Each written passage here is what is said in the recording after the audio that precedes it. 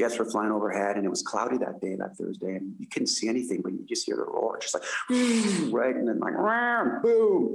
He was going to wake up early to get to set for his acting job, but plans quickly changed for Istan Rozumny, a Canadian from Winnipeg who lived in Toronto and last in Montreal before moving to Kyiv 15 years ago. Instead, he woke up to a call from his cousin in Toronto, telling him to leave Ukraine, that war has broken out in the place he calls home. After waiting for traffic jams to calm, Rozumny locked his front door for what he hopes is not the last time, got into his vehicle and drove to a safer location, helping others along the way. At 1 minute when I was locking the door, I just threw some stuff together in an overnight bag and all my documents. So if they do get into my apartment, nobody will see a trace of any of my ID. So I got all that stuff together. I took the essentials. I got 4 or 5 T-shirts, a couple pair of underwear. Literally everything's in one bag. I've been wearing the same clothes, and it was just kind of just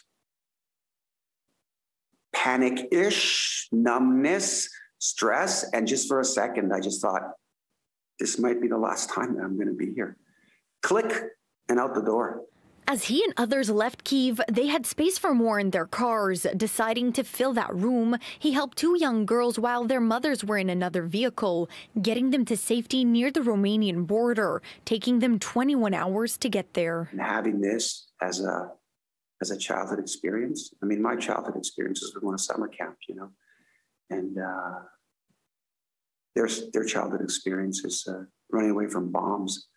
Rozumny is glad the children he drove are safe, saying he would do it again, but now it's too dangerous to drive private vehicles on the highway anymore. He says he is still helping in any way that he can, trying to set up Zoom calls with a Montreal trauma surgeon willing to do telemedicine for bombing victims. Whatever I can do right now, I mean, I can't pick up a rifle and shoot because I'd basically be neat. I don't have any training, so that's out of the question. So at this point, I'm just doing what I can. He says Canada and the world need to be even tougher on Russia, that their people need to understand what's really going on and what Vladimir Putin has done. It's not about me. It's about all the families. It's about all the kids. It's about everybody just having a life where they can smile and not cry.